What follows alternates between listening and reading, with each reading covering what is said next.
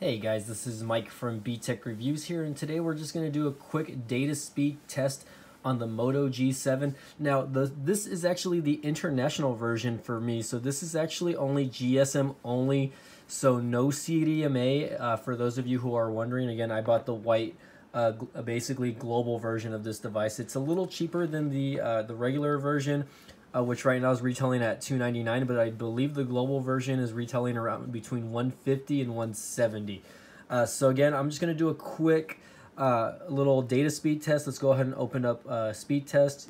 And I am on Mint Mobile's network, which is T-Mobile's network, basically. It piggybacks off T-Mobile. So if you're interested, I'm going to actually post a few links down below. I'm going to post the link to this specific phone, which is the Moto G7 International.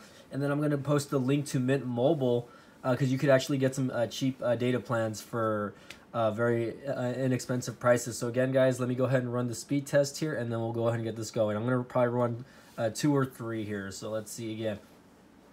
And weather outside right now is pretty ugly, so let's see if we even get some good data speeds here again. This is Mint Mobile. I have seen speeds as high as, I believe, 60 meg download speed, if I'm not correct. And again, this is going to differ in all of the different locations that you guys are in. So obviously where you live is going to play a big factor. But for here, I'm getting about 26.8 download, and right now averaging about 13 megabits upload speed. So let's go ahead and just run another test here. Let's try that again. Let's see if we get any different results.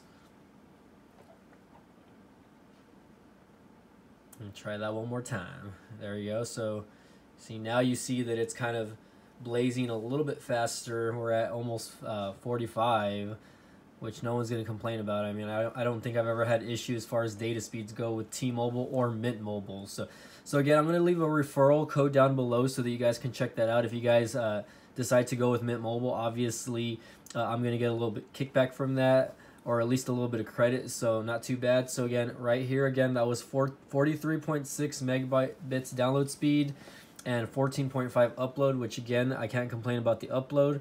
Let's go ahead and do one more test for you guys, and then we'll go ahead and finish off the video here.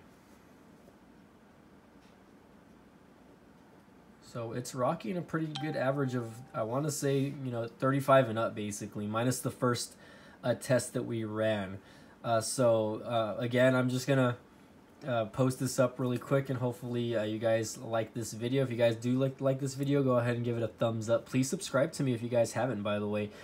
Definitely, I'm gonna be reviewing this phone over the next couple of days, so keep an eye out on those videos, guys. And again, if you guys like this video, please give it a thumbs up. Please subscribe, and as always, thanks for watching. We'll see you guys next time. Again, this is 35 download and 24 upload on that. So the upload speed actually went up on there. But again, guys, this is Mike from BTech signing off. We'll see you guys next time.